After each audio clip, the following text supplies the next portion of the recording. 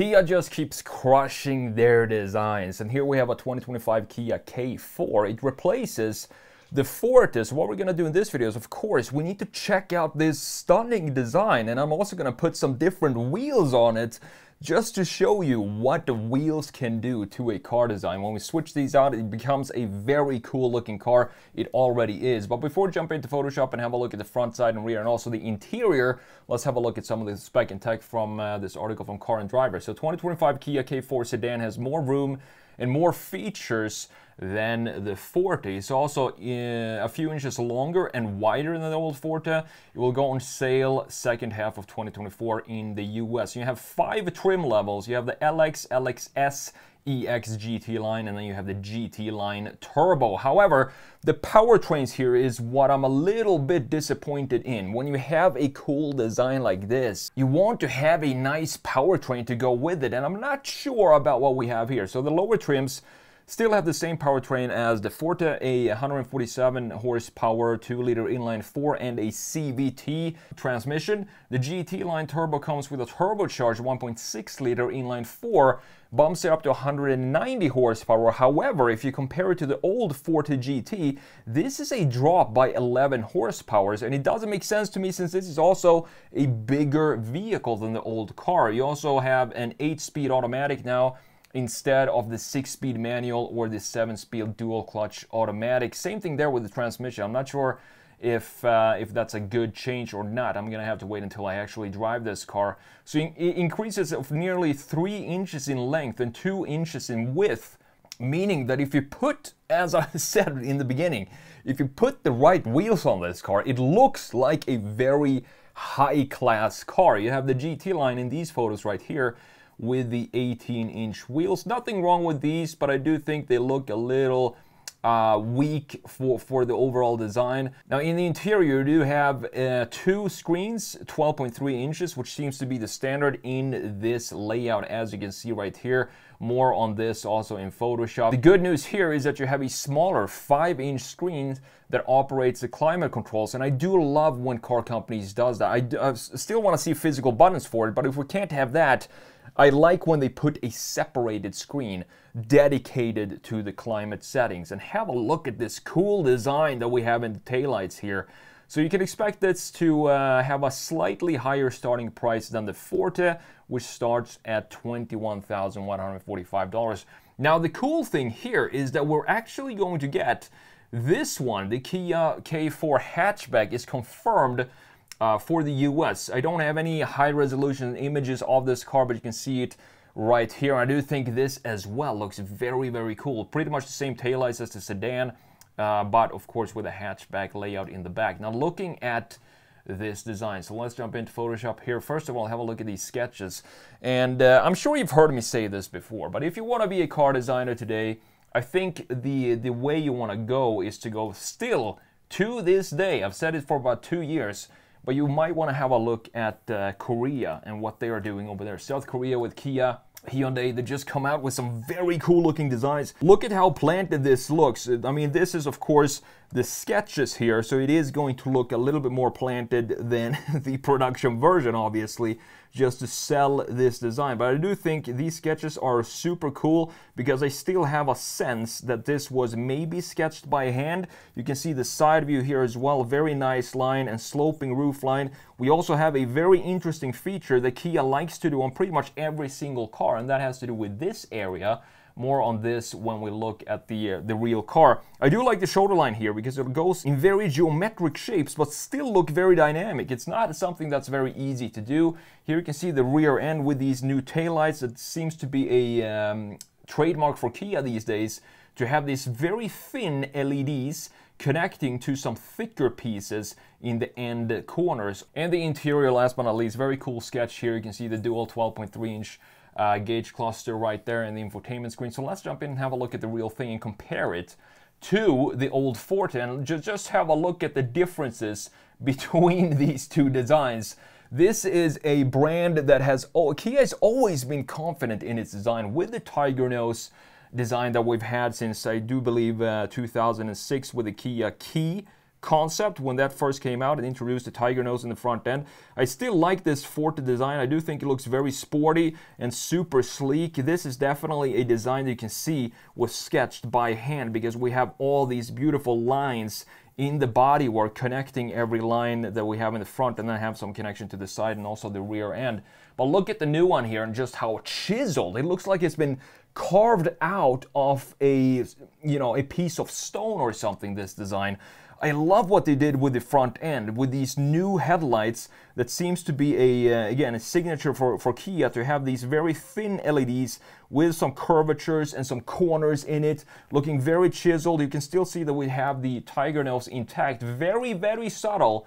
In this case, you can see this trim piece, how it dips down, this silver piece in the front end, in both the top part, and then you have the lower section here as well. Still, the tiger nose is there, but I do feel like Kia is maybe transitioning away from the tiger nose. It's done its job now to implement a strong design DNA for Kia. Maybe it's time for something new. And then we have these chiseled side fenders and muscles over the rear axle. So let's have a look at the different wheels that I would like to put on this car. So if we look at these wheels, they look totally fine, but let's just see what it looks like when we slap on some sportier looking wheel. It just looks so cool. This is a good example of what wheels can do to your car. So remove these. This is the before, and then you have the after. I just think it looks fantastic with these wheels on here. So well done, Kia, with this design. Now looking at the side view, I do believe this is also a view you can clearly see the new design language from Kia. We have a static shoulder line in the old Forte, stretching from, you can see the corner of the headlight here going all the way back. If we sketch this out, you can see that it connects to the corner of the taillight there as well. We have sort of a connection in the lower section as well. This upswing doesn't really connect with this line, but it has almost, if you continue this line, it's going to connect up to almost the same corner up here. We have a pretty typical sedan shape for this design, looking still very good for the age of the Forte. It's still a nice looking car, but this just takes it into a completely new level when it comes to design identity, perception of quality in the build. And this is what I wanted to talk about, this area right here. Just look at how abruptly this greenhouse ends in the rear. And Kia has this tradition to always put a piece of trim that sticks up somewhere near the D or C pillar in every single car that they have right now.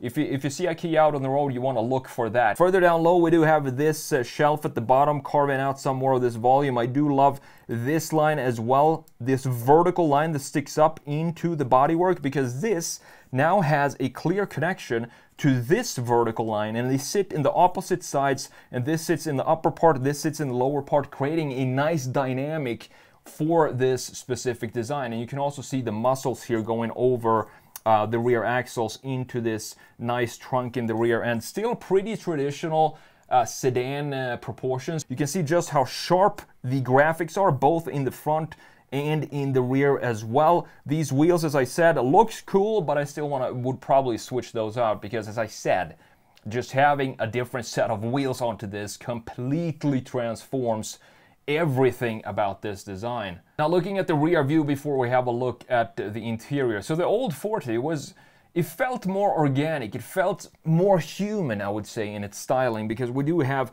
all these beautiful hand-sketched curvatures all over the car, which makes it feel a little bit more organic, as I said, compared to the new one, which is super chiseled, has this more robotic feel to it. Here you can see the treatment of the greenhouse, how it comes down here, and then it just cuts. And then we have this piece. It feels like the greenhouse is a separate part. The roof here is a separate part of the rear window. This feels like the proper metal work of the design, and then the greenhouse feels like something that was added onto the car afterwards. So I think it's a very, very cool and specifically unique design language for this K4. You have a nice sort of almost half ducktail. It does have a little bit of an upswing here in the rear end.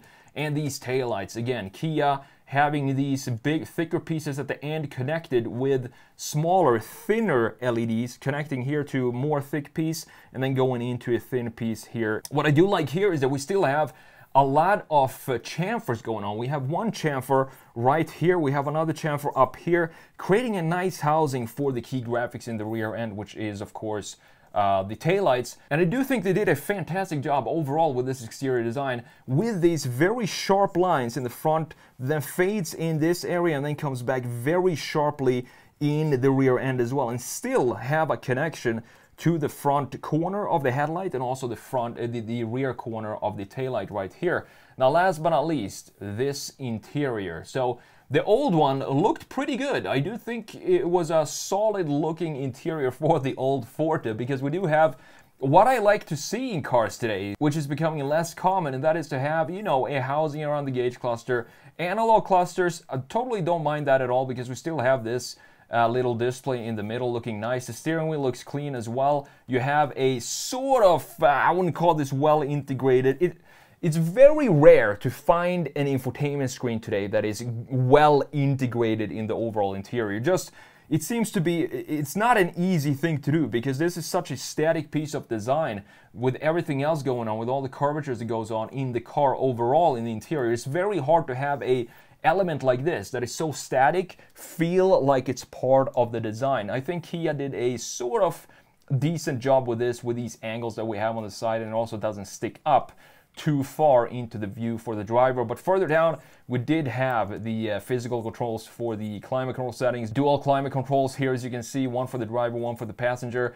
I do wish we still kept something like this in the new one, maybe with some new styling. So looking at the new one right here, and this is a very unique layout for the software that's within these two 12.3-inch gauge screens, because they said that they did have two 12.3-inch clusters and a 5-inch, this is specifically for the climate settings. And I wonder where I thought it was going to be down here, but if you look up here, this area is actually where the climate screen sits. So in between the infotainment screen, the 12.3 and the 12.3-inch gauge cluster, I don't think I've ever seen an integration like this. Audi usually normally has the screen down here as a separate piece, so this is a very unique and cool integration of this specific setting. Again, even though I wish they could create something down here that hangs down here with the knobs and dials, I would much rather have that than this. But it's still a unique and new integration of the climate control settings. Overall, this interior, again, I think they stepped it up a little bit when it comes to the styling to make it more modern. And modern these days, some people might like it, some people might not, but modern these days means minimalistic styling, and that is exactly what's going on here with the Kia. Even though this doesn't take it to this boring, sterile level of minimalism, I still think this has a clean interior with these lines, with the vents going down here, different materials. We have a couple of physical toggles here and buttons, as you can see. And the steering wheel itself looked pretty solid as well, even though I do prefer the sportier Forte 3-spoke design that we have here. Overall, I'm excited what Kia is doing right now with their entire lineup, because they're creating such cool and unique designs. Every time Kia comes out with a new car, it's exciting to see how they implemented these small features that we're used to seeing now. For example, the LEDs with the different thicknesses, and also you have the C and D pillar styling on the side. How they implement those in different ways for every single models that comes out. I do think this is a huge step forward, even though it does have this more robotic look compared to the old Forte.